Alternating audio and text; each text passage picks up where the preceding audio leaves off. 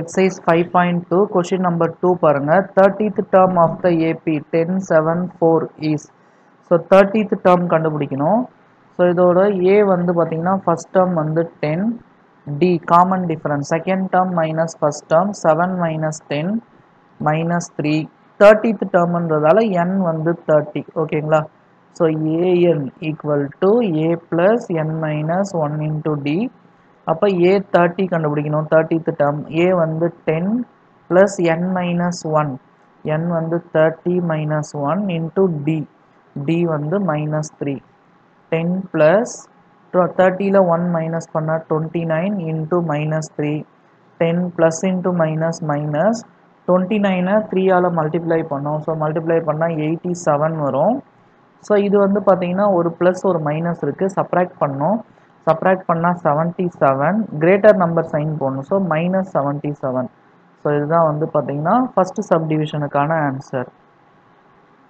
Second subdivision பாருங்கள் 11th term of the AB. So 11th term கேட்குறாங்க அப்போ A11 கண்டுபிடிக்கணும் 11th termன்றதால n வந்து 11 ஓகேங்களா. A வந்து -3 ஃபர்ஸ்ட் டேர்ம் வந்து -3 காமன் டிஃபரன்ஸ் வந்து பார்த்தீங்கன்னா A2 minus A1 second term வந்து -1/2 மைனஸ் A1 வந்து -3 இங்கே ஏற்கனவே ஒரு மைனஸ் இருக்குது அப்போ +3 போட்டுக்கோங்க.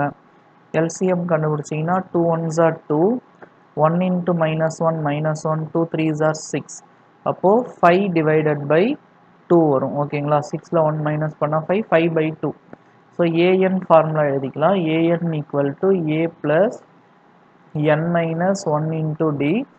So A11 equal to A வந்து பார்த்தீங்கன்னா -3 plus n minus 1 n minus 1னா n வந்து 11 minus 1 into D வந்து பார்த்தீங்கன்னா 5/2 minus 3 plus 11ல் 1 minus பண்ணால் 10 into 5/2 1 2 is 2 5 2s are 10 minus 3 plus 5 5s are 25.